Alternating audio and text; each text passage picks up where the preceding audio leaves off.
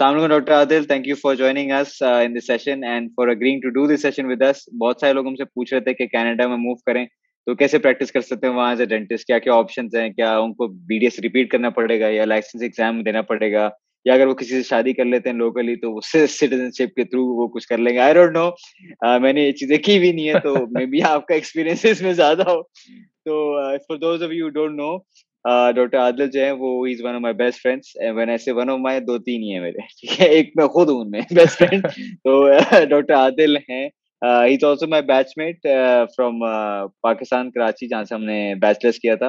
And then he move to states for to ज्यादा पैसे कमाने के लिए। मैं सोचा कि वहाँ कनाडा चले जाते हैं। नहीं, I am just kidding, he had planned के इनकी पूरी family and everyone would settle in Canada. तो very early on he started to prepare for it और सब उन्होंने किया। And now he is currently practising in Canada. तो अच्छा है कि हम इनसे ही पता लग जाएगा कि भाई कैसे प्रैक्टिस करते हैं। मैं आपको सिर्फ एक चैनल हूँ ताकि ये मेरे थ्रू आपको बता सकें, जितने लोग देख रहे हैं इस वीडियो को देख रहे हैं, कि भाई वहां अगर जाना है तो कैसे प्रैक्टिस करते हैं और क्या क्या ऑप्शंस हैं आपको वहां पे एक लाइफ स्टार्ट करने के लिए। सो होगा ये कि doctor Adil now will take over and he will show his entire presentation जो इन्होंने बनाई है इसके लिए। और जब वो पूरा बता देंगे तो मैंने इंस्टाग्राम पे जो लोगों को लिखा था, स्टोरी लगाई थी कि किसी को कोई भी सवाल है, क्योंकि मैं वीडियो बना रहा हूँ कनाडा पे, तो वो मुझे बता दे ताकि मैं डॉक्टर आदिल से पूछ लूँ। तो जब तक इनकी प्रेजेंटेशन खत्म नहीं होती आप सवाल पूछ लें वहां पे। एंड जब इनकी प्रेजेंटेशन खत्म होगी तो हम इनसे वन ऑन वन सवाल वो पूछ लेंगे जो आपने मुझसे इंस्टाग्राम पे पूछे हैं। ठीक है, हर सवाल के $10 होंगे। मजाक करो, कोई पैसे वैसे नहीं है, डॉक्टर आदिल को भी पैसे नहीं मिल रहे इस चीज के। तो इसीलिए वो बेचारे मुझे हर 2 हफ्ते बाद बोलते थे कि चलो एक दिन करेंगे ये। तो नहीं, मजाक कर रहा हूँ, doctor Adil is a very helpful person. And वो अपने आप को प्राइवेट ईमेल नंबर भी दे, अपना आपको सेल फोन नंबर भी दे देंगे हेल्प करने के लिए। आई एम जस्ट मैसिंग, मजाक कर रहा हूँ। Doctor Adil, thank you again for joining. Please session start करें आप। Thank you for having me. We'll just start now. Most welcome. So, hi everybody. My name is Dr. Adil Besania. I actually am originally I was born in Karachi, Pakistan, and then I moved here to Canada in 2013. I'll just go through a quick summary of my dental story, and then we'll continue from there to learn about how you can how to sort of practice dentistry in Canada. So here's a quick overview of how my dental journey has gone so far. I did my Bachelor's of Dental Surgery from Karachi University through Fatma Jinnah Dental College in 2011. Completed my house job from the same school in 2012. Moved to Canada in November of 2013. 2014 was spent giving the NDEB exams, going through university admission processes, stuff like that. 2015, I got accepted into University of Toronto, finished that program in 2017 then. And since 2017, I have been working in Ontario, Canada. This is sort of the journey that you will be going, taking the flight from Pakistan right here.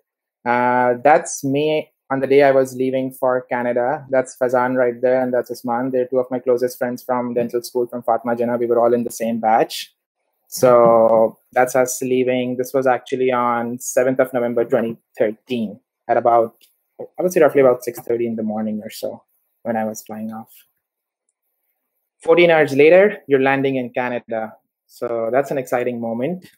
And somewhere around this time, whether before or after, you'll have different sort of questions. You'll be confused whether before leaving Pakistan, if you've already decided, you're thinking about stuff like where to start, who to ask, what to study. You may have some idea about USA, UK, Australia, different parts of the world, but you don't have much idea about how to deal with it in Canada. So we'll go over all that today. A few options regarding dentistry here in Canada that you have. They're like dental assistant, you can become a hygienist, you can become a general dental practitioner, a specialist dental practitioner, you can do something in public health, you can go for research options, and there's more options, stuff like teaching and other stuff. Okay. So this is the outline of how we're going to be talking. We'll be more, sorry, on this slide, we'll mainly be focusing today on, because the series is like practicing in foreign countries. So we'll be dealing with sort of these two right here, practicing as a general practitioner or practicing as a specialist. Anything else, if you have any other questions, I have my contact info at the end. just reach out to me and we can discuss it separately then, because otherwise this presentation will go on for hours, right? So here's the outline, general overview, just a quick summary of how everything is before we dive into depth. Where and how to start. You got your documents verified, what to do now.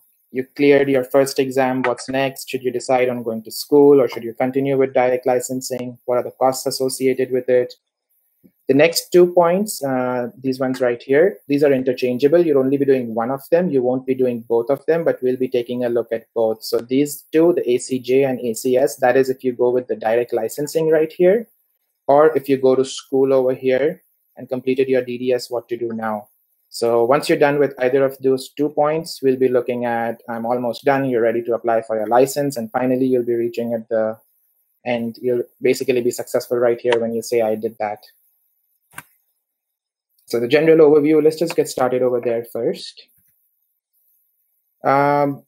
Yeah, basically everything that I have in this presentation, all my material, everything has come from one place only. And so there's some of them that is my input in there, yes, but most of my stuff, any pictures you see, any slides you see, screenshots, stuff like that, they're all from this website. All the information is available on this website. It is the National Dental Examining Board of Canada, NDEB. Here's the link for it.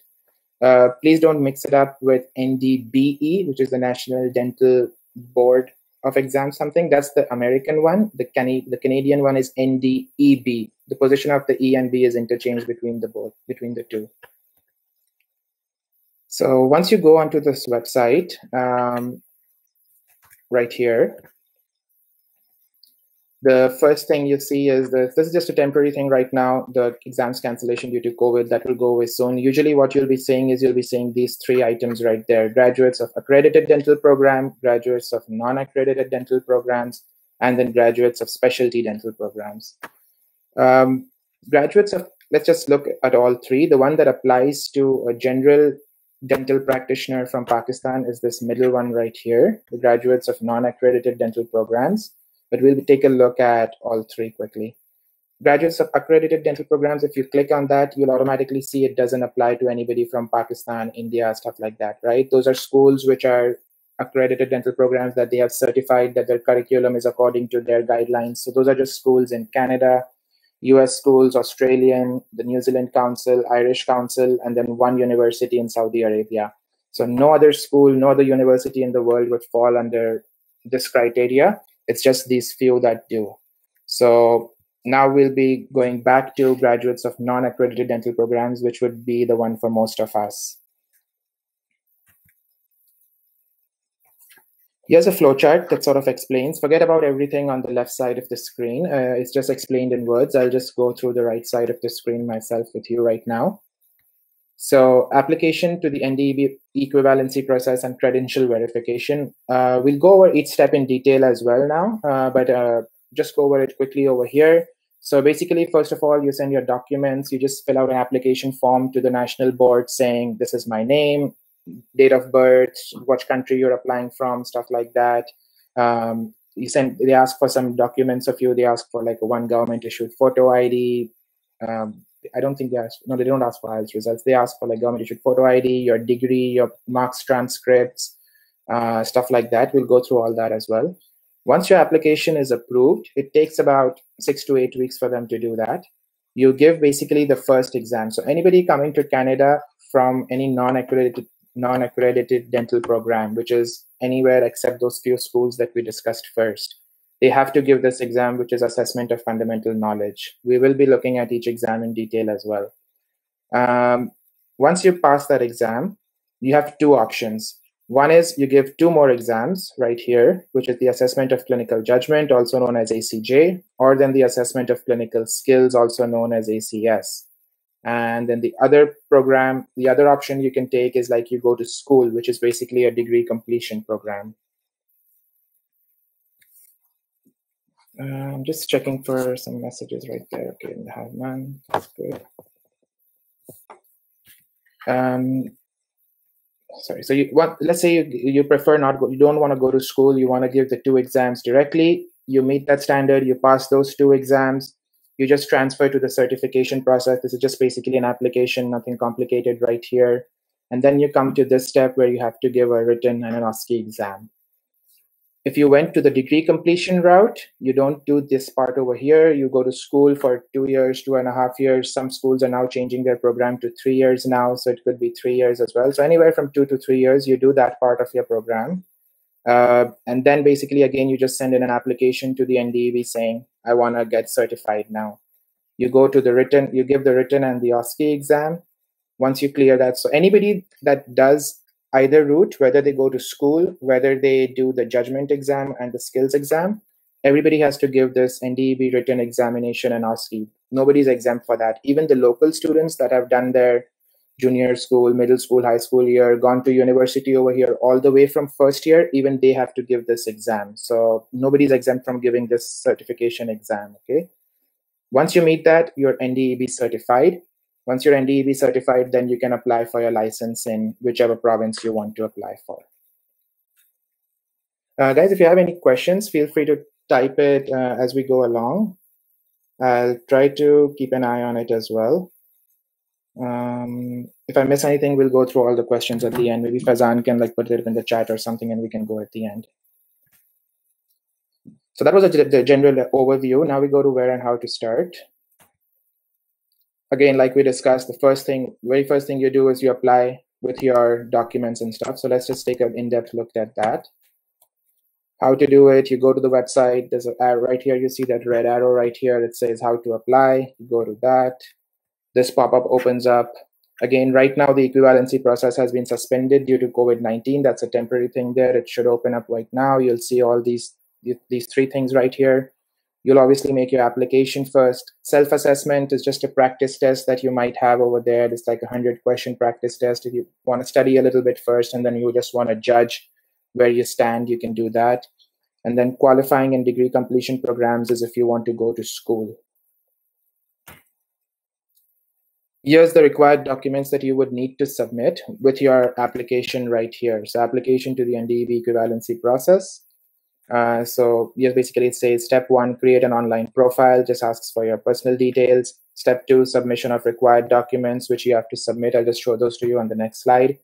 And then step 3, credential verification, which the NDEB does for you. So you have to submit a few things which are by you. There's a form that you have to print out, sign and date, your ID, usually your passport or something like that, a notarized photocopy of that. Difference in name, if there's a name change, you do that for sure. Your diploma or degree. One of the things that's not required is like an internship certificate. So you don't need to have a house job completion certificate or something before you apply to the NDEB. They don't require that, right? So once you're done with your final year, once you have your degree, which is this thing right here, the diploma or the degree, you're good to apply. You don't have to do necessarily a house job to apply to the NDEB for these exams. These two steps right here, confirmation of graduation and academic record, it says directly by the issuing university. So whichever your university is, where you've completed your degree from, you need your university to send these two documents to the NDEB directly. It has to go from a university where it says to and from. So the to address would be like the NDEB address. The from address has to be that university address. It's a sealed envelope. They do that wax seal stuff on it. And then they send it off to the NDEB so that it's tamper-proof of nothing's being tampered with, nothing's been edited. So the NDEB is really particular about these things, guys. So just make sure that it's directly issued by your university. Okay, I'll just go through the questions a little bit quickly. How to get into MSc clinical subject in Canada after clearing license exam. We'll go through that at the end when I talk a bit about specialty. Before university admission, we have to give part 1 NDEB written exam. So yes, that is correct. So there's no part 1 actually. It's called the AFK, Assessment of Fundamental Knowledge. Yes, based on the score that you get in the exam, you apply to universities, right? IELTS is requirement for exam and how much money. I'll go through that again. IELTS, I'll be bringing it up a little bit later when we talk about. So for the exam, you don't need to put your IELTS in for the AFK exam. But when you're applying to universities, yes, they do need your IELTS or TOEFL, or they have one more exam there as well. I forget the name right now, but there's 3 that I think it's something Canadian benchmark English exam, something like that. But there's 3 exams that they accept. They have different scores for each. These are all, so everything that I've, all the screenshots, all the pictures that I've put in links there as well. So you guys can just directly go onto the website and see that they have videos on the website as well, how to fill stuff out. So that's really helpful. It's not a complicated website at all. It's pretty self-explanatory. If you go over there and click on like the different, pretty like intuitive there. Just spend some time, understand what the system is, and it should be fine. So that's like the basic application process. This application fee, it's payable once for $900. That's just for document verification. This is not the fees for any exam. You just pay this to have your documents verified by them. Okay. Now we go to the next stage, which says I got my documents verified. What now? So now you basically on the step 2, which is AFK, Assessment of Fundamental Knowledge. The registration fee for that exam is $800 right here. Study and give the ESK exam. We'll go over what to study and stuff like that too. 2 books of 150 multiple choice questions, 3 hours per book, and 75 or greater is considered cost.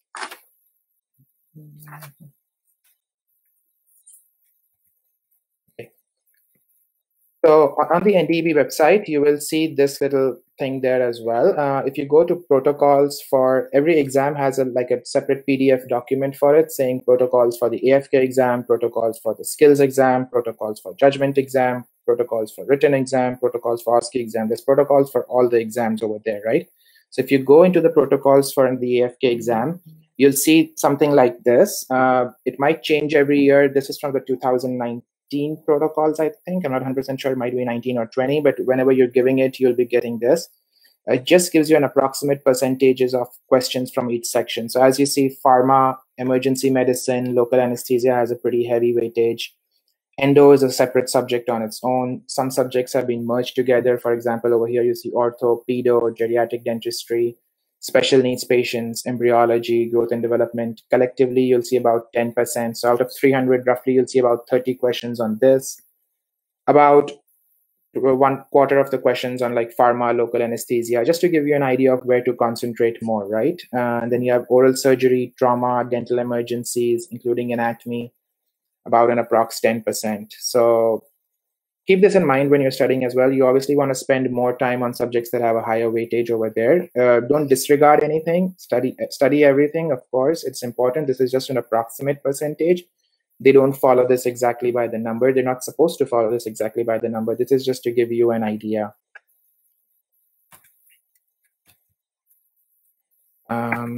Yeah, and so we just come to what to study for AFK.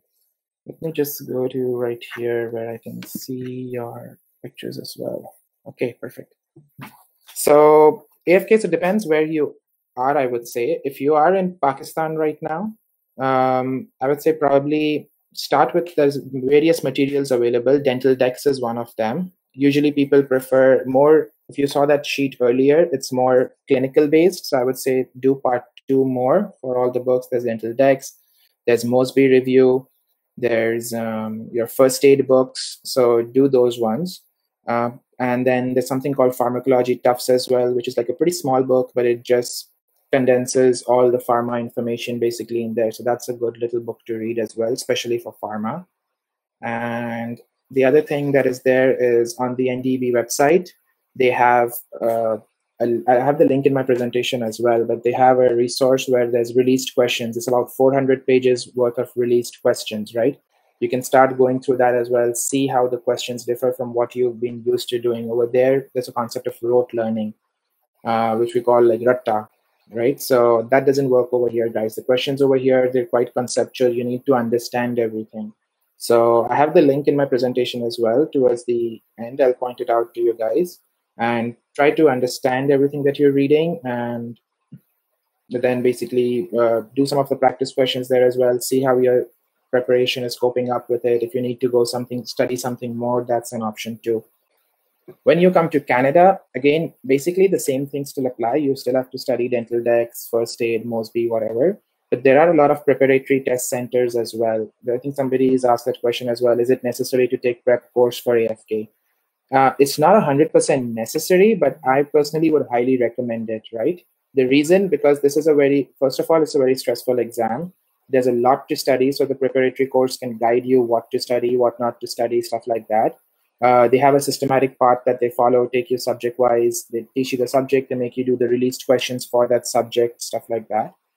The other important thing I would say is you have only 3 attempts at every exam. So let's say the exams happen twice a year, all exams.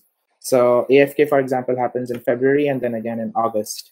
So, but you only have 3 attempts. So I would highly recommend don't waste any attempt trying to just say that, oh, I can maybe wing it myself. Take a preparatory course because every attempt is valuable. If you lose all 3 attempts, for example, if you're not able to pass through any of those 3 attempts, basically this option closes for you, this career path closes for you forever. That's not something that you want to risk, right?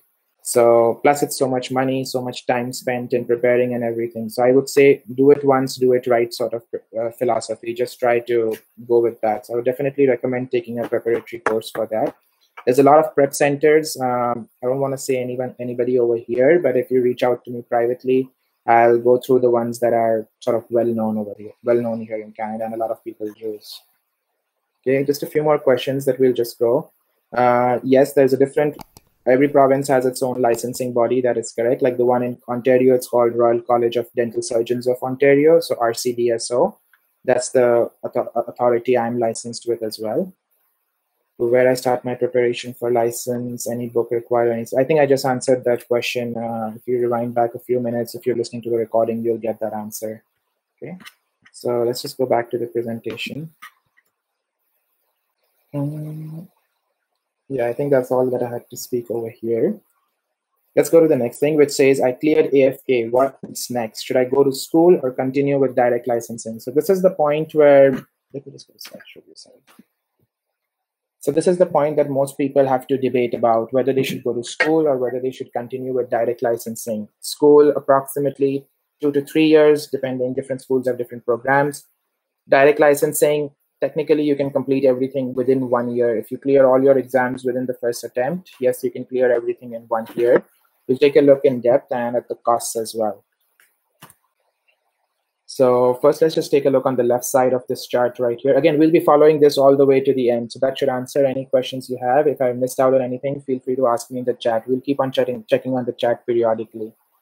So let's just go to the next to the left side of the screen where you have assessment of clinical judgment and assessment of clinical skills, 2 exams. We'll take a look at each one of them separately. That's your option 1, direct licensing, need to give 2 exams, ACJ and ACS. ACJ, let's take a look at that first. It's a 5.5-hour exam with about a 30-minute break, 120 to 150 single answer or multi-answer choice questions. Each section is based on, you have questions on like case-based diagnosis, treatment planning, and clinical decision making, and then you have radiograph interpretation questions as well.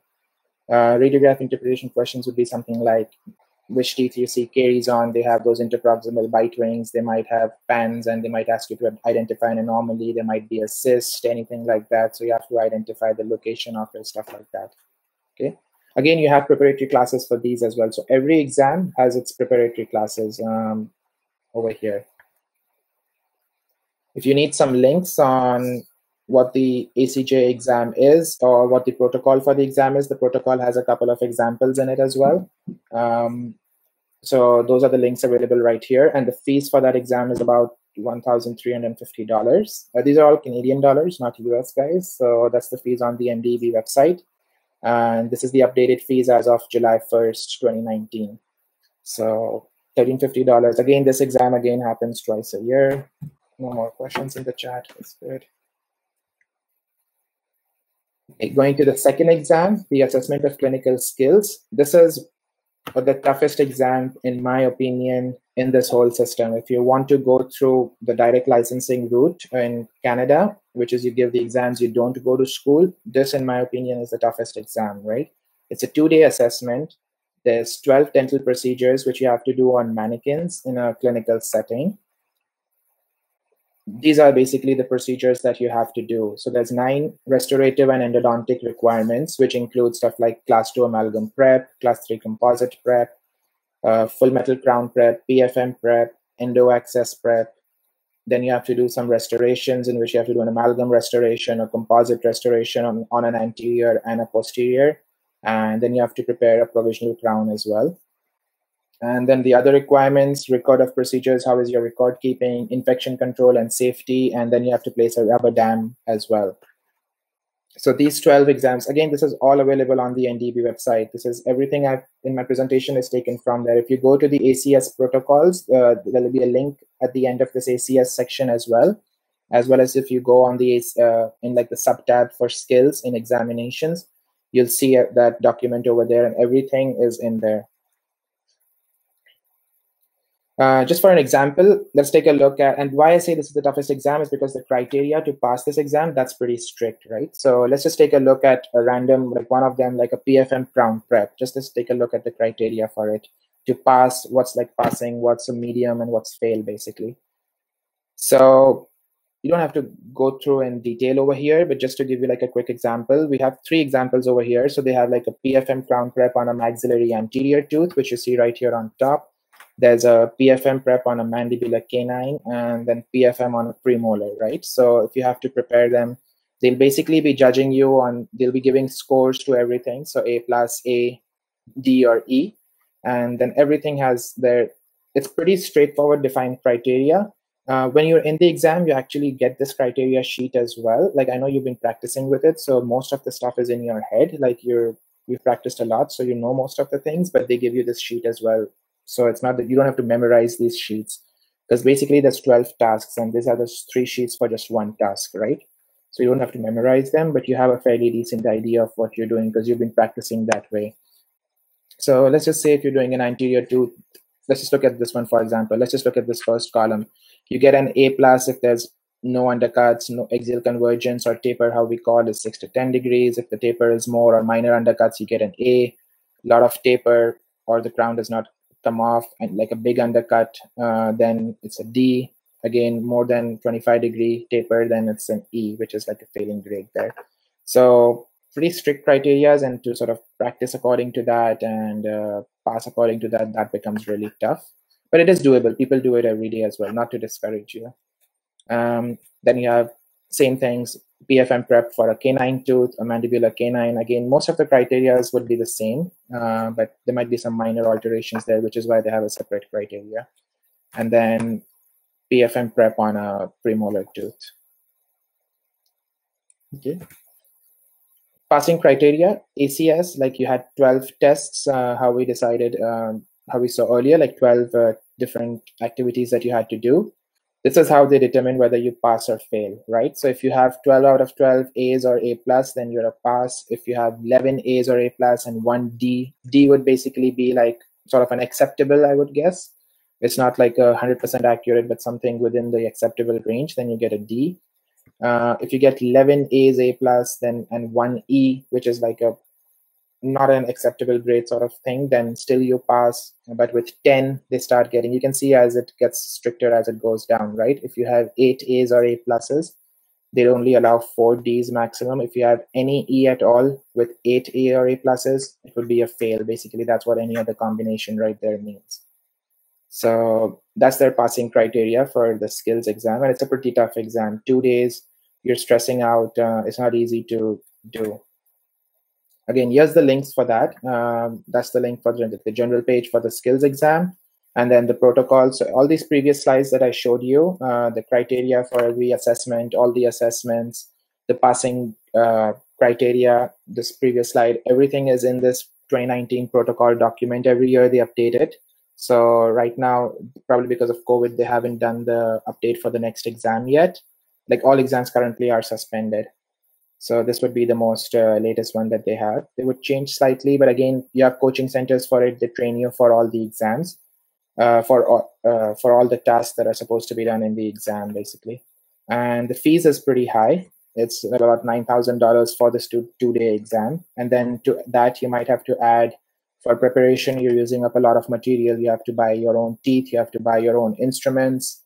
So that cost adds up. Everything you have to buy your own amalgam composite when you're practicing, right? And even finishing discs, finishing strips, whatever you're using. So costs for this exam do add up. There's limited seating available in each university as well, because these exams are mostly done in the university itself, like the school campus of a university, because you need a dental unit. So sometimes if you can't get, and say you're living in Ontario, for example, in Ontario, you only have two centers, which is like either University of Toronto or University of Western Ontario. If both those places get full, you might have to fly out to a different province to give this exam. So that cost might add up a little bit there as well. The summary for direct, yeah, so that's just a summary. If you want to go through the direct licensing route, that would be your summary. That's the application fee we saw first, $900, where they just verify your documents. If you, for giving the AFK exam, that's an $800 fee.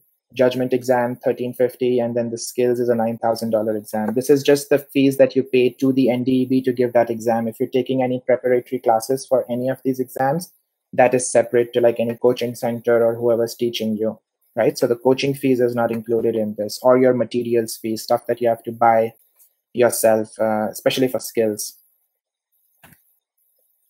Here's a historical pass rate of like the last 4 years of how many candidates apply for every exam and what is the approx passing percentage.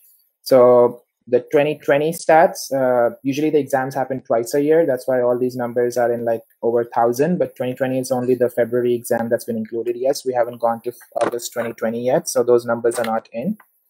You can see pass percentage in the 40s, higher 40s, you can say.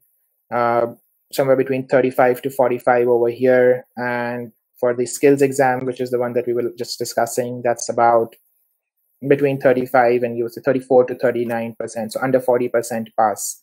So it is a pretty tough exam. You have to be committed to it.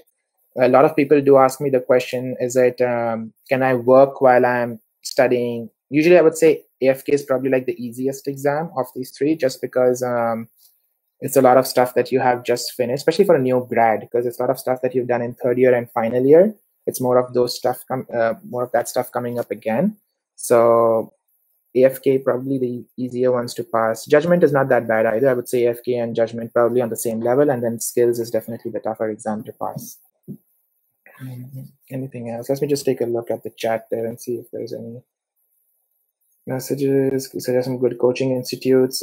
Sabine Khalid, there are coaching institutes here. I don't want to say anybody on the chat over here, like the talk over here. Just reach out to me separately and I can give you, like there's a lot of them. I can give you the names of all of them. And I've myself gone for classes to just one of them. So I might have a biased opinion. Definitely it would be a biased opinion. It's been successful for me, that's why, right? So I definitely have a biased opinion, but I can give you the other names as well, right? So we can talk about that separately. Is it possible for foreign dental graduates to gain postgrad degree from any institution in Canada? I would say, Aisha, I'm not 100% sure, but I would say no, especially in clinical, I would say no. You do have to have some sort of a DDS equivalent, either through license or school.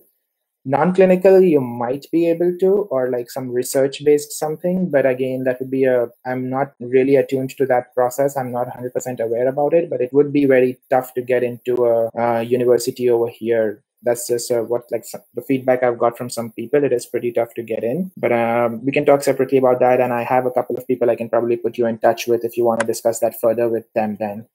Okay, so that's, we completed on the left side of this chart right now. So we discussed the assessment of clinical. So that was option one, basically, right? After you give your AFK, which everybody has to give, no exceptions in that, you have an option of going for direct licensing, which is these two exams. If you pass these two exams, you reach down here. Let's take a look at option two now, which is a degree completion program, which basically means you go to school. So that's option two. You join a university program for 2 to 3 years. One of the important things here, to do a degree completion program, you have to be a permanent resident or a citizen of Canada.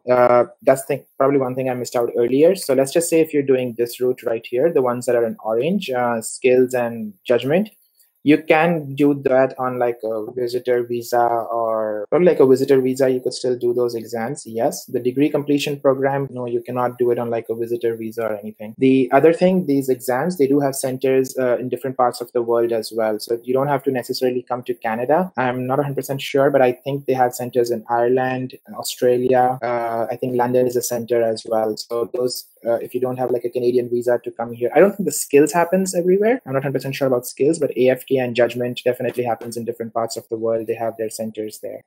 So now let's take a look at degree completion program in depth. Basically, in Canada, there's 10 schools that have dental programs. They're all in different provinces, except Montreal has 2, which is Montreal has 3: McGill, Université de Montréal, and Université Laval. And then Ontario has 2, which are these last 2 right here: University of Toronto and Western Ontario. Otherwise, it's 1 in every province. 1 in most of the other provinces, actually, I should say. The ones that are highlighted in red, they don't have the degree completion program that we're talking about right here. So this program right here, so if you want to go to school in Canada for 2 or 2.5 years, you cannot apply to University Laval or University of British Columbia. They do not have that 2 or 2.5 year program, degree completion program. All the other schools have that program. Okay, that's why those 2 are in red right there. University fees, this is something that this is from me. This is not from the NDEV website. So that's why I saw there's no link to it or nothing. But yes, university is expensive. Tuition fees range about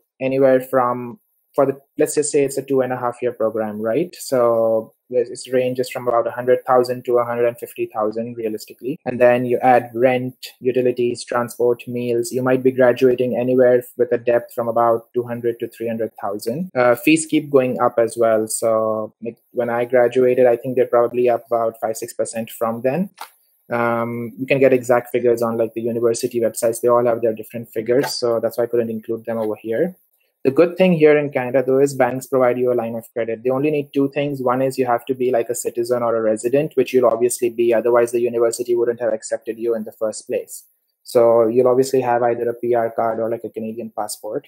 And then the only other thing you need is a letter of acceptance from the university stating that you've been accepted into this 2.5 year program. That's usually the only 2 things the banks need to see. And they approve you for a line of credit anywhere from like 250,000 up to almost 400,000, right? Usually about 375 is the max range right now, but they keep upping that every year as well. So you can get a line of credit easily.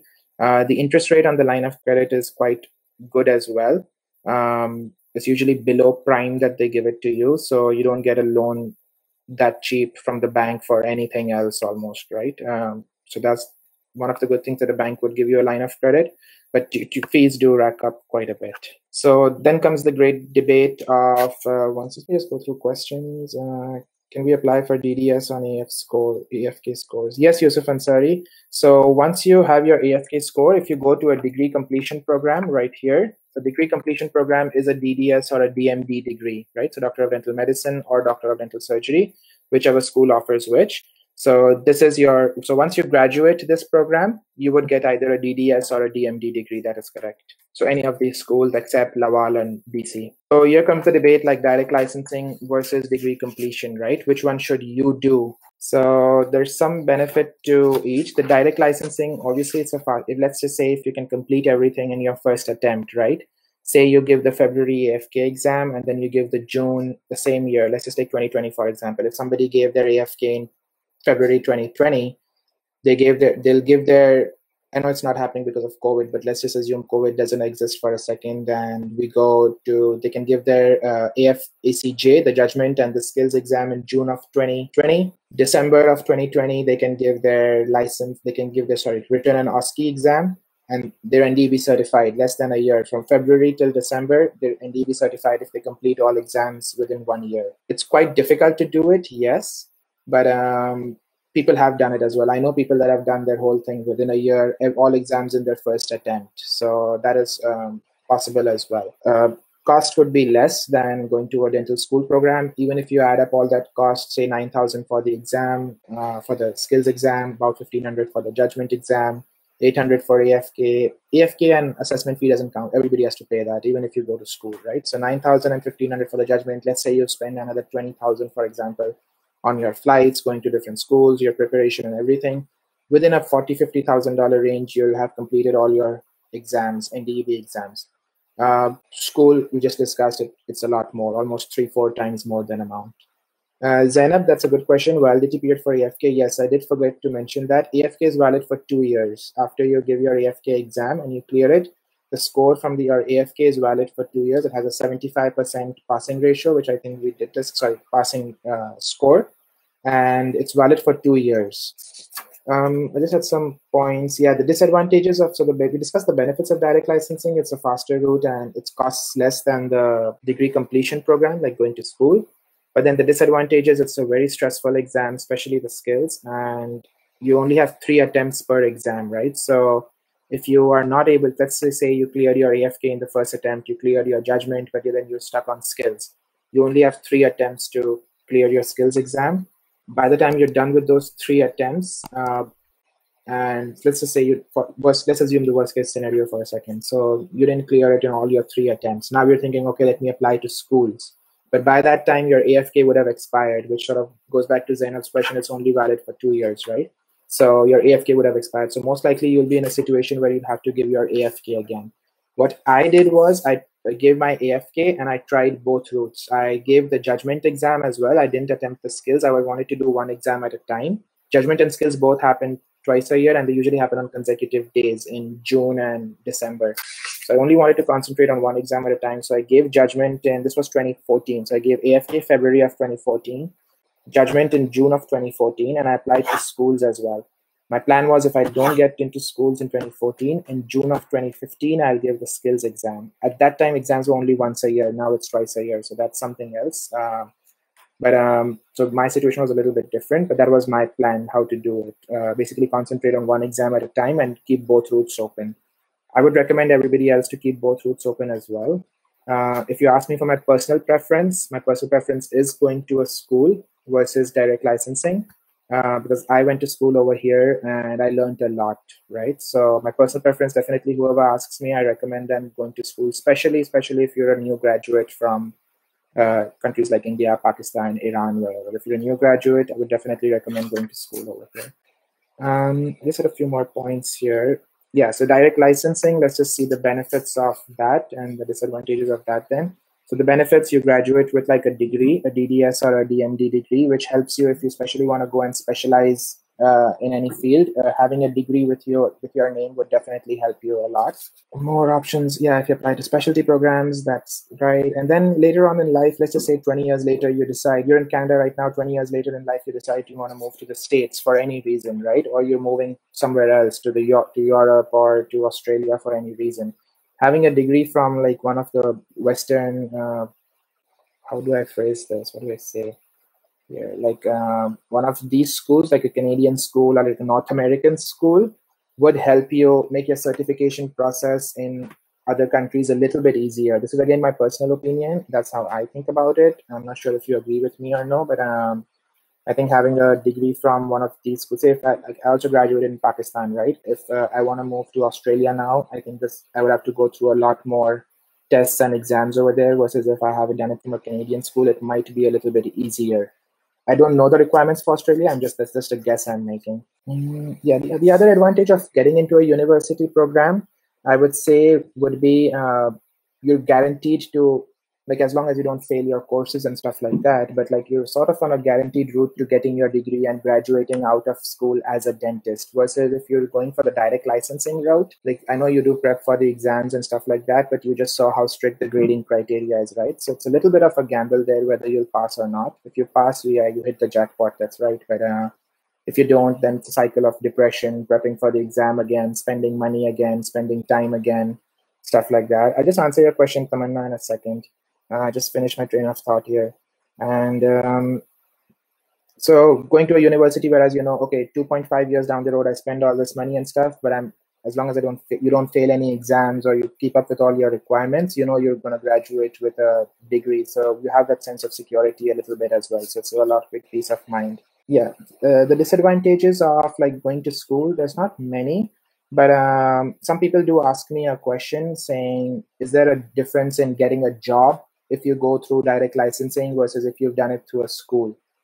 I would say no, because first of all, your patients don't know whether you've done you've gone to school or you've done direct licensing, right? And even if you've done direct licensing, you have a degree in some other country. It could be anywhere in the world, but you do have a degree, right? So you can, if you want to display that in your office, you can for sure. Secondly, you are certified to work in Canada. So nobody can discriminate against you saying that, no, you're a direct licensing person, I don't like you or something like that. They can't say that. You are certified to work in Canada.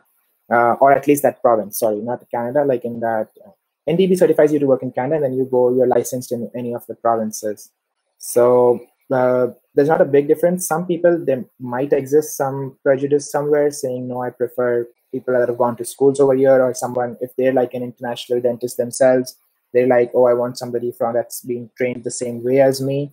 It might exist, but extremely minimal. You won't find that a major hurdle when you're looking for a job here. And the other disadvantage is the cost. It's a pretty high cost that you're getting. Okay. And I'll just answer these questions for a bit and then go back to the slides again. So Tamanna asked, okay, so now we're at this point where we've discussed degree completion or direct licensing, one of the two routes that you take. And then these two would be either one, right? Either you completed ACS or it's an ACJ, what to do now, or you went to school for 2 to 3 years approximately, completed your DDS or your DMD degree. Sorry, I should have had that DMD there too. And what to do now. So you would be in either one of those two situations. So the next thing you do is just an application to the NDEB saying, okay, I've completed what you told me to do, either those two exams or the degree. Please enroll me in the program for the written exam. That's a very simple application that's done online and stuff like that. You have to pay a fees for it again, but I don't think these guys have to pay, not the direct licensing one. These guys definitely have to pay that fees, the degree completion one. So now we come to the next exam, which is the NDEB written exam in OSCE. The written exam. Again, you have this protocol sheet for it, which basically tells you a percentage of questions from each subject or category. It's a 300 multiple choice question. The weightage for, you can see, pharmacology and stuff is a little bit lower compared to us, 24%. It's almost less than half now for that. Oral medicine, pathology. Now they're concentrating more on making sure you can diagnose stuff and stuff like that. You don't miss out on stuff, right? Treatment planning and diagnosis, that plays a major role now in this written exam. So again, you have anatomy, occlusion, fixed dentures, stuff like that. So again, this is available in the written exam protocol. I have a link attached for it as well, and it's available on their website as well. And this is again an approximate weightage. It doesn't have to be an exact number. That's the link for the protocols. Like the protocol for any exam, it tells you everything. And when I mean everything, it tells you what time you're supposed to come at the center. Like first of all, where the exam's going to be, what time you're going to be there, half an hour early, 1 hour early, what documents you need to bring with you. Are you allowed to bring a pen? You can only bring a pencil. You can't bring an eraser. You can bring a sharpener. Whatever is there, everything is on that document. So go through it in depth. Like whichever exam you're giving, I would recommend read that protocols for that exam in depth, right? It tells you each and everything about that exam. Once you read through that document, like if you, for example, read through all these 5 documents, AFK, the protocols for AFK, ACJ, ACS, written in OSCE, you can sit on this side and present to anybody else. That's all that's needed. It's just these 5 documents that you have to read, and you would get the whole system. You'll understand everything. So written exam, yes, 300 multiple choice questions, and that's the link. And when we go to the OSCE, most schools in Pakistan as well, they started doing OSCEs too. So it's a station type exam. You review the information that's provided. You might be given a case history, charts, radiographs, models, stuff like that, and answer the questions. 5 minutes at each station. Pretty standard OSCE, which is basically objective structured clinical exam, right? And here's the link for the OSCE protocols for 2020.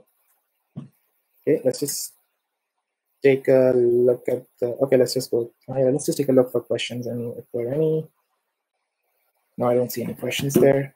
So application fee, that's just a summary of, no, sorry, that's not a summary. That's the written exam. Application fee, one time you have to pay $450, which is this right here. Let's just go back a bit. So this right here, when you're transferring application to the NDB certification process for graduates of accredited dental programs, these guys, they have to pay this fee. So $450. Then you give the written exam. I'm assuming everybody's giving it in Canada, but they have a different rate. So if you're giving it in Canada, your written exam is $1,000, and then the OSCE again is $1,000, $1,100 if you're giving it anywhere outside of Canada. Again, I'm thinking the centers for these are again Australia, Ireland, I think London. There might be some in the US as well. I'm not 100% sure, but those are the most common ones: Europe, London, Ireland, and Australia. And this exam, The written and OSCE, everybody has to give it. If you have, it doesn't matter whether you came from abroad or you started your dentistry from here in first year. Even the local students, they have to give this exam, written exam and OSCE. So nobody can get certified in Canada without giving these two exams. It doesn't matter, like I said, if you're studying from here from first year, you came here into Canada and you did direct licensing, or you came into Canada and you went to school again. Everybody has to give this exam. You can see the past 3 years, pass percentage pretty high, close to 95 for like the OSCE and like high 80s for the written exam as well.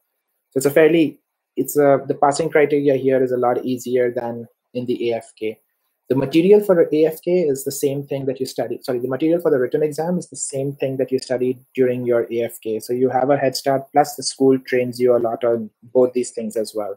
So assuming you cleared these two exams, written exam and OSCE, you've met that standard. Now you're basically NDEB certified, which means like the national body of dental exams has said, okay, you're good to go ahead and apply for your license, which brings us to the stage. I'm almost done, ready to apply for my license.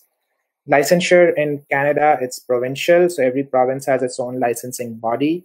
You just basically make an application to them. Your university forwards them your marks transcript and stuff like that. They get your NDEB information directly from the NDEB, and and it just takes them a short amount of processing time. One of the things they do require is a good standing certificate from your previous licensing body.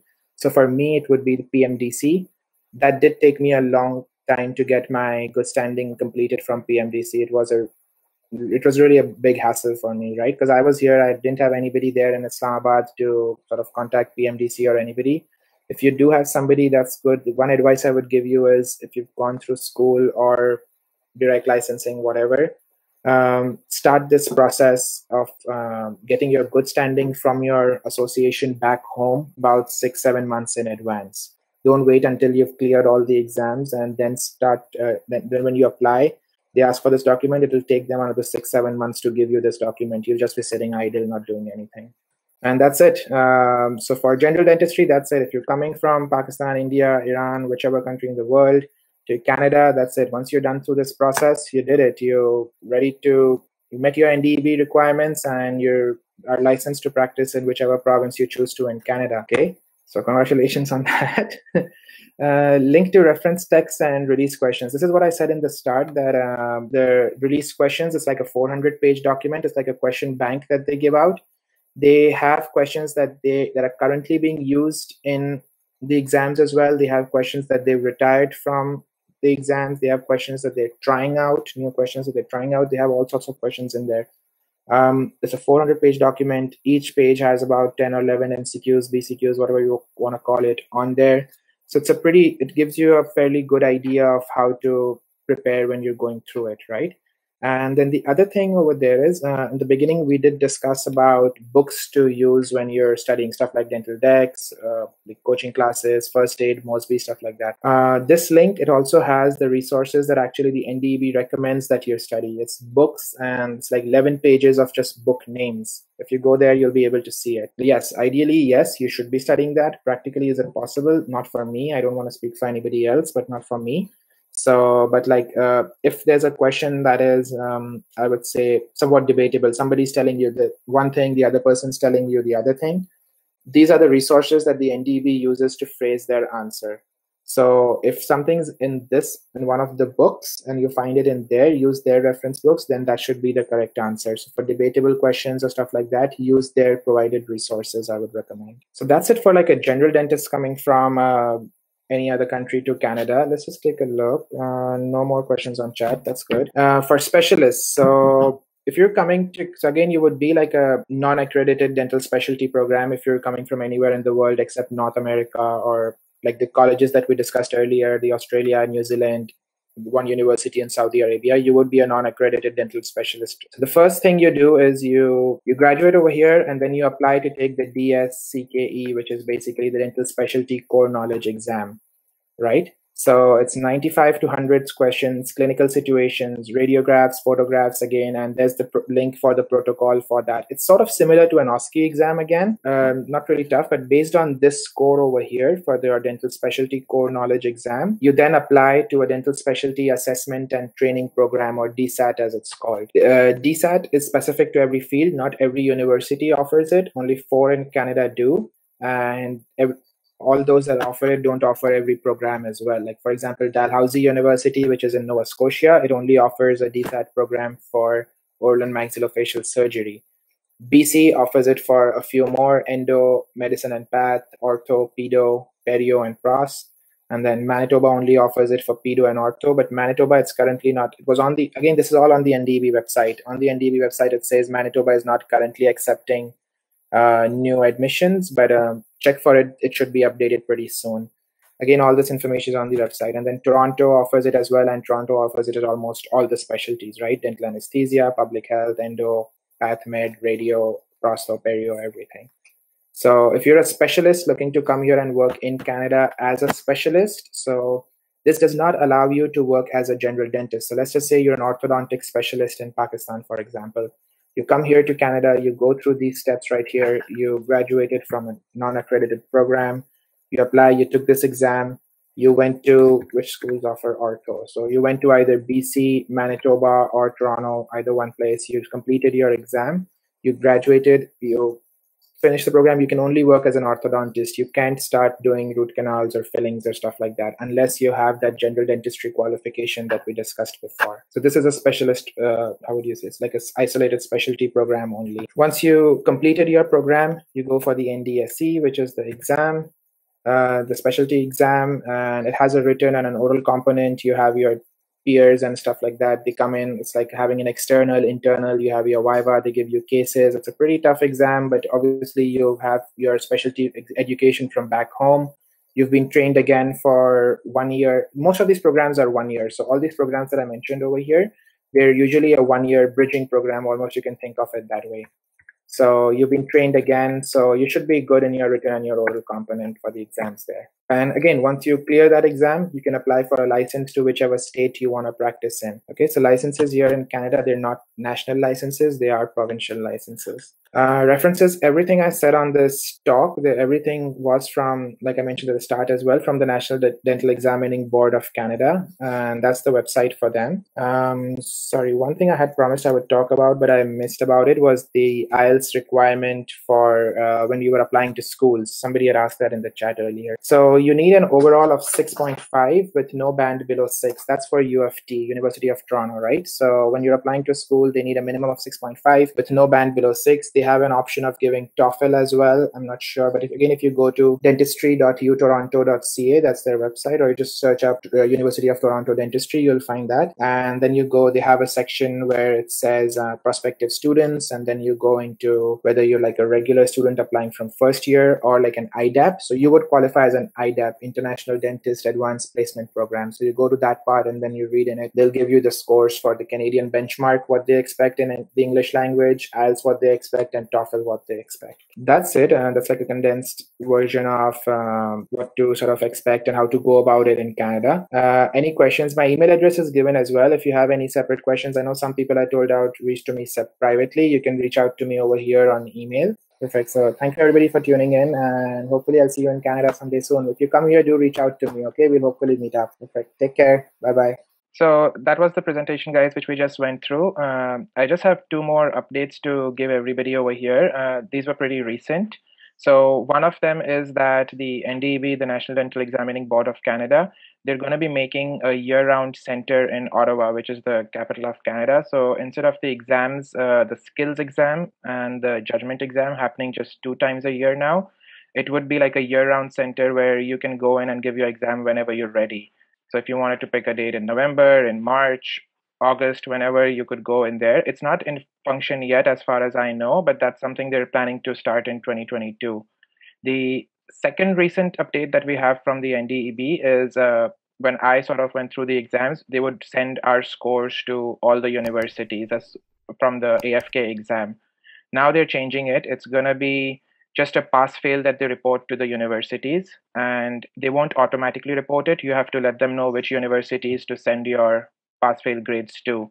So it's just like IELTS, for example. So if you were applying to, let's say you gave your AFK, you passed, and then you're applying only to 3 universities, you just let them know, please send it to this, and this one only, except of them sending it to all 8 of them, right? So just those two basic updates. None of them are in function right now. They're both going to start 2022 onwards. So which is pretty soon now. So like I think, and if you're looking at this video right now to sort of learn for the future, so then these both will apply to you. Thank you very much. That's important. But also, I was thinking they've actually trailing behind USA in this format, because they've also removed. It's been about a decade, but they also removed the percentage from the exam, and now it's just pass and fail. And a lot of people, I personally think, when they think of the exam being pass and fail, think that it's going to be easier to get into universities. I personally think, I don't know what you think about this, but I personally think it's going to be the exact opposite.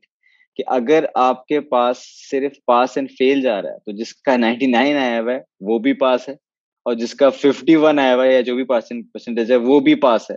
सो वो फिर बाकी चीजें देखते हैं CV पे, community work किया नहीं किया, रिसर्च वर्क किया नहीं किया, कोर्सेज किए नहीं किए, इंटर्नशिप्स किए नहीं किए हैं, क्योंकि यूर बोथ इक्वल. तो आपकी क्लास में जो तो आपकी क्लास में जो बेचारा वो शोधा फर्स्ट आता था, जो किसी को दिखाता नहीं था अपने पेपर, वो ही and you are now equal. आपने 6 सप्ली देके 10 एनुअल देके आपने क्लियर कर लिया, आप और वो दोनों इक्वल है. So now everything else matters now. Is that is that correct? Yeah, it's fair of it to think that way. It's a advantage and a disadvantage, right? So like passing percentage is 75 and above for AFK. Yeah. So the जो 76 लेके पास हुआ, for example, he is the same as जो 99 लेके पास हुआ. तो 99 वाला सोचेगा यार मैं नीचे आ गया उसके लेवल पे. 76 वाला खुश होगा कि मैं ऊपर चला गया. Focus on the 75. No, aim for the higher thing, guys. But I'm just kidding. Yeah, it's just it's like they've changed it from pass and fail. I think it takes away the stress of the exam a little bit, in that way that you're not aiming to just go for like a really, really high score. So stress level for the exam, as long as you pass, then you basically and can also they want like a holistic kind of an individual, well-rounded. Correct. सिर्फ एक nerd ना हो. No, that is very important. सिर्फ ये आता, मुंह से बोलना भी नहीं आता, बात भी करना नहीं आता, तो वो I think soft skills का वो चीजें भी आ जाती हैं. Exactly. Interview is a major part of admissions to universities. So interview में majority आपको, all of them. Interview में आपको majority judge करते हैं first of all के like are you a good fit for them, and then are they a good fit for you. तो वो दोनों चीजें judge होती हैं उसमें. अच्छा, नहीं, we don't really care. We are a good fit, let them consider that for us. हमारे लिए university is perfect. अच्छा, so नहीं, thank you very much for the very detailed presentation, Dr. Adil. मेरे क्योंकि दोस्त हैं तो बार बार आदिल निकल जाता है, but we have to be really formal क्योंकि a lot of people are going to see this the world over. So इसलिए doctor Adil DDS BDS BDS square बहुत दफा बोलना पड़ता है. ठीक है, अब सवाल देख लेते हैं. लेट्स आंसर द क्वेश्चंस जो आप लोगों ने पूछे हुए इंस्टाग्राम पे. पहला है भाई कि सीवी कितनी अच्छी होनी चाहिए. CV important है, definitely, right? It is a combination of a lot of things. So I'll just recap all the things that are important and then concentrate more on CV. So your AFK, now it's pass and fail. Your GPA, then your CV, your interview score, bench exam score. Now CV in particular, it is very important. If you have done internships, externships, extra taken part in research. Research is a big thing over here. So if you have some research papers that you've taken part in something with your professors, put those on as well. It just shows that you're not like focused on clinical dentistry only, but you're a more well-rounded person, concentrating on other aspects of dentistry as well. You're not only just drill fill kind of a person. How did you build your CV for getting into advanced standing program? I just basically put everything that I did. So when I was in school, I was into debate competitions a lot, poster competitions, like doing research and stuff like that. It's not a necessary thing to have when you apply to schools. Like I got accepted into University of Toronto, right? So let's just talk about that. The documents I submitted to UFT were my CV, yes, you're correct, my mark sheet, like the consolidated mark sheet that all your universities have. There's an interview that they take as well. UFT does not have a bench exam like an entrance exam where you have to do like a cavity preparation, filling, or anything like that. Most of the other universities do, but UFT does not. So there was just an interview over there, and then your AFK score goes to them directly from the NDEB, the first exam that you gave. So it's a consolidated thing. It's not just only your CV that they're looking at and making a decision based on that. I think CV would probably play the least amount of role because there's nothing on that they can verify, right? Plus standards are different in every country.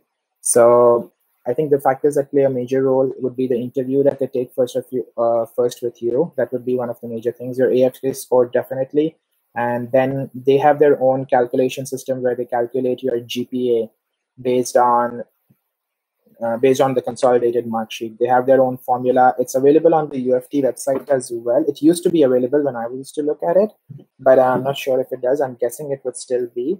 But yeah, so they take all those factors into consideration and then they make a decision on it. So UFT, I know they take 24 students per year, the international students coming in for the degree completion program. Every school has a different number. UFT, I think, takes the most at 24. Okay.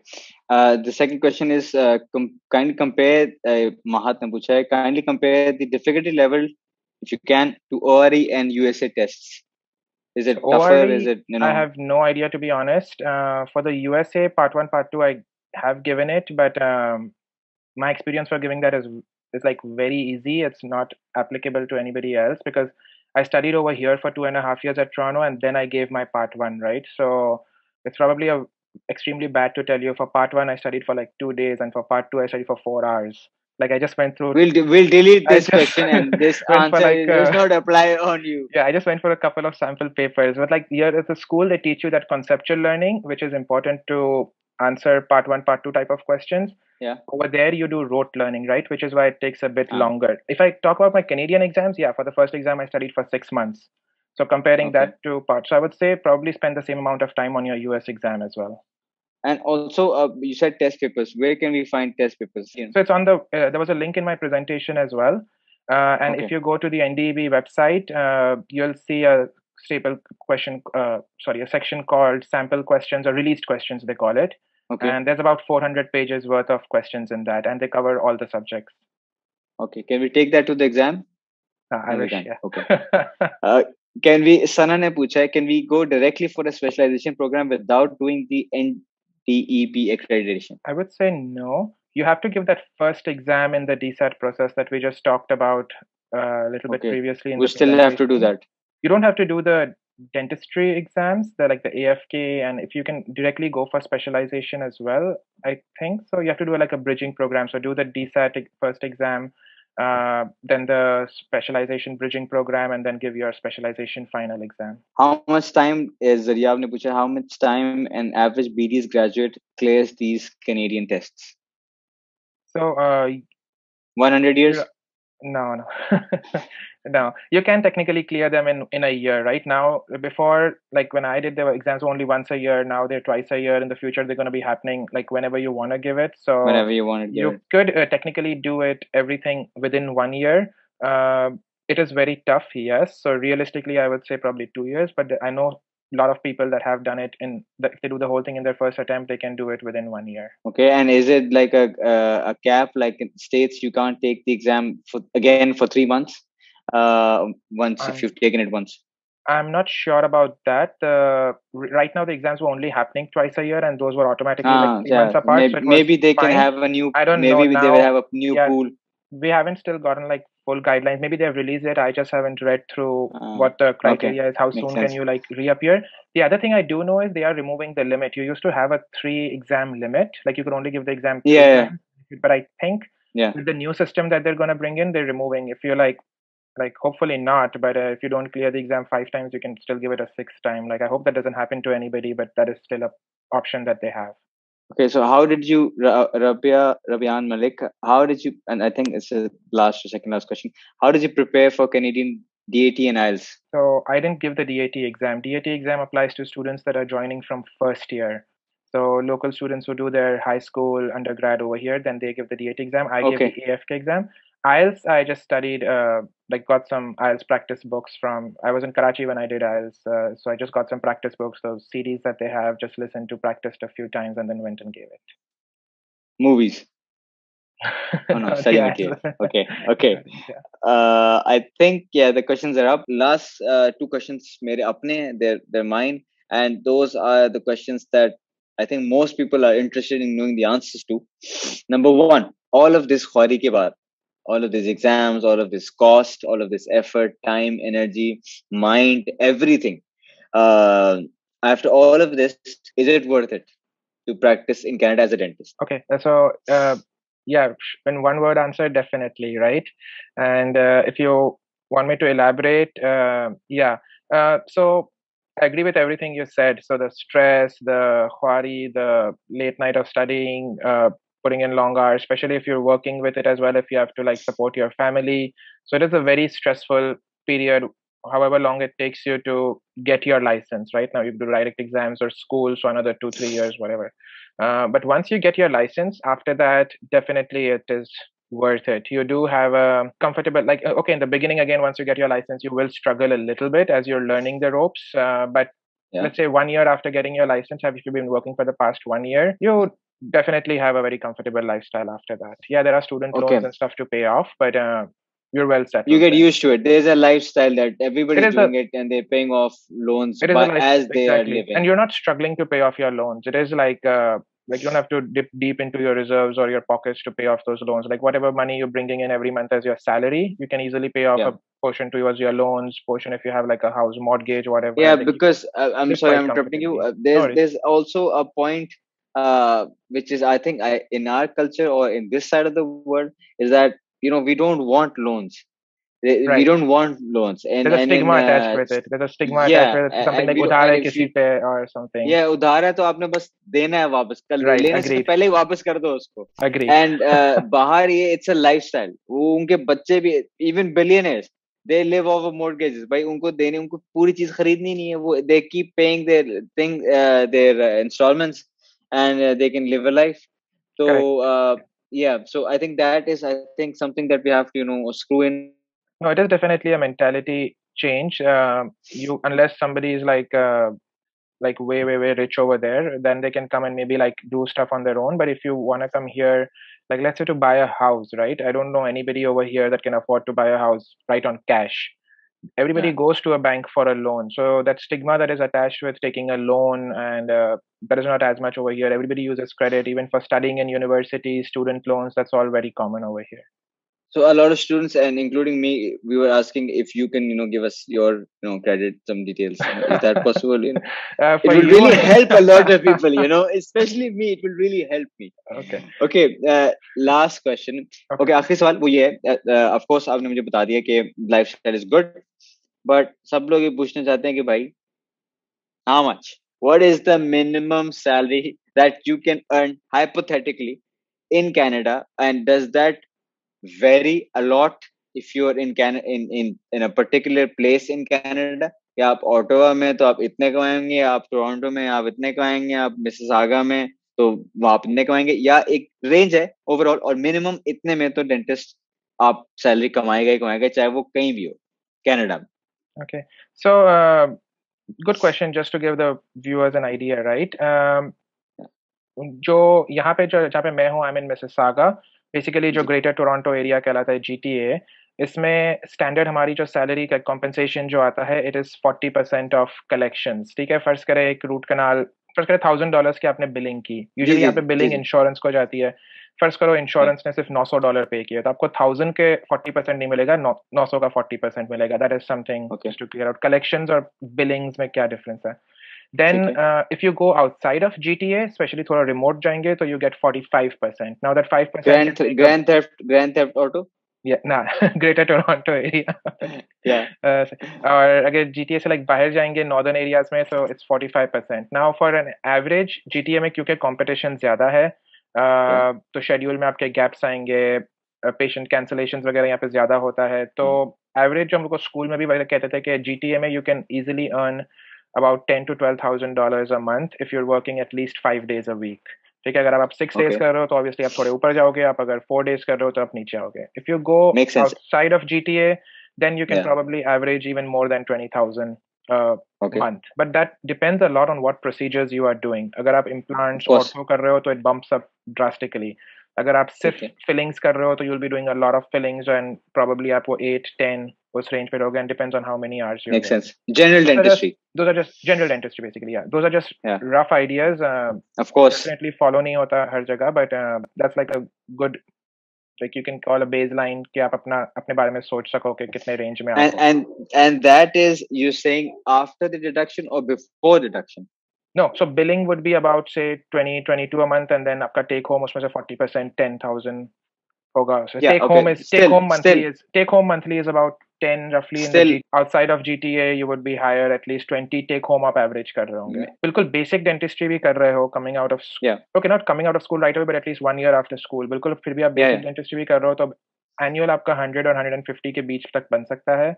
Makes and then sense. if you're outside the GTA, then you can even go way higher. Makes sense. Well, I think that just depends on the amount of patients that you see and the type of treatments that you do. Exactly, the type of treatment. That can even differ in a particular clinic. कि एक Correct. बंदा है वो इतने कमा रहा है, दूसरा बंदा उसको 10 गुना कमा रहा है because he's doing more advanced Right, आप एक specialized दिन आके procedures. एक इम्प्लांट लगा लो और दूसरा बंदा 5 दिन से फिलिंग्स करता रहे तो definitely उसी से आपको आइडिया हो सकता है, right? Exactly. So I'm an implant specialist. So agar if you have any vacancy in your practice, just You're let always me know. welcome. Nobody would know कि मैंने आके implant लगा दिया है. What's the worst that could happen? You would lose your license. Okay. I'm just kidding. Thank you very much again, Adil, Dr. Adil for the wonderful session and for the detailed session and light-hearted session. I'm sure it will help a lot of people. No, not at all. Thank you. I have to say thank you to you. I saw recently like you started this new channel focusing more on dentistry and then dentistry abroad as well, right? So I was meaning to text you about it as well, but then I forgot. So I think this is the perfect time to sort of say it. It's really good. Publicly. Yeah, publicly, let me acknowledge that. It's good. So it's very good because like even when I was preparing to come to Canada, right? So in 2012 when I was thinking about it, and then 2013 when I moved here, there was no one place for me to go and get all this information. I had to gather information, tips and bits from everybody. Some people who had given the Canadian exam, go on the internet, read through stuff on my own. Didn't know anybody that I could reach out to who could like guide me what to do, what not to do, etc. So I think it's a really and good by thing. the way, and when you're done with it, you realize that almost everyone you know has already taken it. Yeah. So yeah, that sometimes happens too. But no, it's very very good initiative, and if you ever need me back over here, just let me know and I'll try my best to do another update, or if we want to do something else. Perfect. And take care, and we'll see you soon. Oh, thank you very much for having me. And thank you very much. See you soon. Talk to you soon. Thank you very much. Take care. Okay, ji. Allah Hafiz. Bye.